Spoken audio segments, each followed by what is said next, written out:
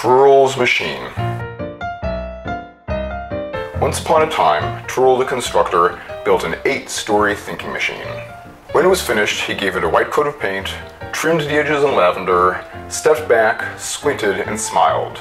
Extremely pleased with himself, he whistled into the air and asked the question that is traditional to ask on these occasions: what is 2 plus 2? The machine stirred. Its tubes began to glow. Current coursed through its circuits like a waterfall. Transformers hummed and throbbed, and there was a clanging and such an ungodly racket that you would think the machine had been given the most difficult problem in the universe to solve. The ground shook. The sand shifted underfoot. At last, when Trurl had become extremely impatient, the machine ground to a halt and announced in a voice like thunder, 7. Nonsense, my dear, said Trurl. The answer is 4. Now be a good machine and adjust yourself and try again. What is 2 and 2? 7! Trurl sighed and put on his overalls and rolled up his sleeves. He climbed back inside the machine. For the longest time, he hammered inside, tightening and soldering, running up to the 8th floor and then down to the 6th, until finally, after 2 hours of this, he came out covered in soot from head to toe. He took off his coveralls. He wiped his face with his hands. And as he was leaving, he turned around one last time, just to be sure, and asked, how much is 2 and 2? 7! Trurl swore, but there was no hope for it. Again, he had to go inside, poking around in the machine. And when finally, after hours of work, the machine was still insisting that 2 and 2 is 7, he collapsed at the base of the machine with a miserable look on his face. He sat there until his friend Klapaucius found him. Klapaucius inquired as to what was wrong. Trurl explained, and so Klapaucius, also being a constructor, crawled inside the machine to see what he could do. He tried this and that. He asked it what the sum of 1 plus 2 was, which turned out to be 6. Then he asked what the sum of 1 plus 1 was, which turned out to be 0. Klapaucius scratched his head and cleared his throat, and finally said, my friend Trurl, I'm afraid you're going to have to admit it. This is not the machine that you intended to build. However, there is always a good side to everything. What good side? Muttered Trurl, and he kicked the base of the machine. Stop that. Huh, the machine's sensitive too, it seems, said Klapaucius. But now where was I? That's right. Look, there's no question but that what you have here is a stupid machine. But it's not just a regular stupid machine. This is, as far as I can determine, and you know I am somewhat of an expert in these things, by far the stupidest machine that has ever been built. Not only is it stupid, but it also seems to be stubborn as a mule, which in fact is a trait that is very common for idiots. So, you see, that's an accomplishment that's nothing to sneeze at. What earthly use could I have for such a machine, muttered Trurl, and he kicked the machine again. I'm warning you, you better stop. A warning, said Klapaucius. Not only is it sensitive and stupid, but it's also quick to take offense. Now let me tell you, Trurl, with such an array of characteristics as these, I'm sure we can find some use for this machine. Like what, for example, asked Trurl. Well, it's hard to say offhand. I suppose you could put it on display somewhere. Maybe charge admission for people to see the stupidest thinking machine in all the world. After all, what is it? 8 stories high? Surely there never has been a bigger dunce in the universe. And I suppose the charging of admission could cover some of your construction costs. Enough! I'm not having an exhibition, said Trurl. Unable to restrain himself, he kicked the machine one more time. That is your 3rd warning. What? What are you gonna do? You! And he kicked the machine over and over again. You're good for nothing but kicking, you know that? You have insulted me a 4th, 5th, 6th, and 8th time, and as a result, I refuse to answer any more questions of a mathematical nature. It refuses, did you hear that? And also, did you notice that it skipped 7, 5, 6, 8? That's the kind of higher mathematics that Her Highness the Machine refuses to do. And, overcome with emotion, Trurl kept on kicking the machine again and again and again. Suddenly the machine shook, and the whole earth trembled.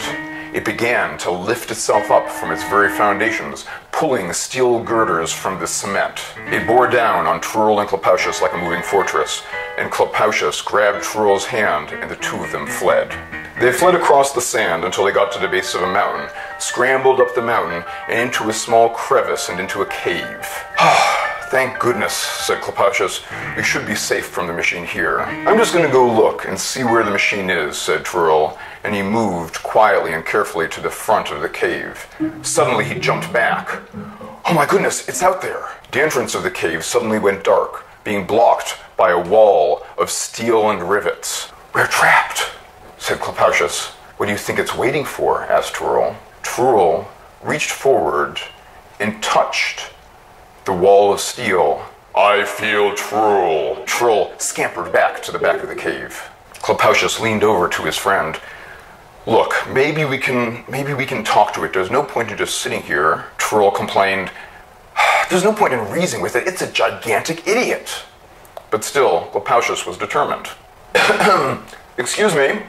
Listen, we'd like to apologize. I'll pulverize Trurl, but first, he must tell me how much 2 and 2 makes. Oh, of course he will. Of course he will, said Klapaucius. And you'll be very pleased with the answer, won't he, Trurl? Yeah, of course he will, said Trurl. Really? Then how much is 2 and 2? Well, it's 4. I mean, it's 7. Aha! It's 7, not 4. I knew it. Yes, 7. We always knew it was 7, said Klapaucius agreeably. Now, will you let us go? No, said the machine. Now let him tell me how much 2 times 2 is, and let him tell me how sorry he was for disagreeing with me before. And then you'll let us go? Asked Trurl. I don't know. I'm not making any bargains. First tell me, what's 2 times 2? Okay, but you'll probably let us go once I've answered this question? I won't let you go if I don't want to. Now you just tell me what's 2 times 2. Finally, Trurl had had enough, and he flew into a rage. I'll tell you, 2 times 2 is 4, and 2 plus 2 is 4, and it's always been 4, and it always will be 4, and even if you pulverize this entire mountain and turn everything to dust and kill us both, it will still be 4. Trurl, what are you saying? Have you taken leave of your senses? Klapaucius asked. No, machine, it's 7. It's 7. Of course it's 7. No, it's 4, insisted Trurl. From the beginning to the end of time, it's 4. The rocks beneath their feet were seized with a terrible tremor. The machine moved away from the face of the cave and leaned down to scream directly at them. No, it's 7. Say it's 7 or I'll hit you. Never, cried Trurl as if he no longer cared what happened, and pebbles and dirt rained down upon their heads as the machine rammed its 8-story hulk again and again against the face of the cave. Boulders broke away from the mountainside, sulphurous fumes and dust filled up the cave, and through all of this pandemonium and din, you could still hear Trurl yelling, 4, it's still 4! Then, when they had lost all hope, and the air was thick with the acrid smoke and dust, there was a violent, loud creaking and crashing sound that came from the outside. The shadow of the machine that had been covering the entranceway to the cave was whisked aside, and they saw gigantic boulders falling past after them. The echoes of the avalanche rumbled and reverberated through the valley as the 2 friends peered out of the front of the cave to see what had happened. They saw the machine lay smashed, flattened at the bottom of the valley, broken in half by the boulders of the avalanche. With the greatest of care, they picked their way down the slope of the mountain into the riverbed, and it was necessary for them to walk by the remains of the machine. Without a word, the 2 stopped in the shadow of the twisted hull and gazed upon it. It looked like some great vessel that had washed up on shore. From inside, there was still a faint and plaintive sound of something still turning, some wheels still spinning on the inside of the machine. And so Trurl spoke to it and said, yes, my friend, you've come to a bitter end. But, as it happens, 2 and 2 always has been and always will be. And there was a creak and a grinding sound, and from deep within inside the machine, a strangled metallic voice creaked out for the last time, 7. Then something snapped inside. Some pebbles dribbled down from overhead, and nothing was left before them except for a lifeless mass of metal. The 2 constructors exchanged looks, and silently, without further comment, went on their way.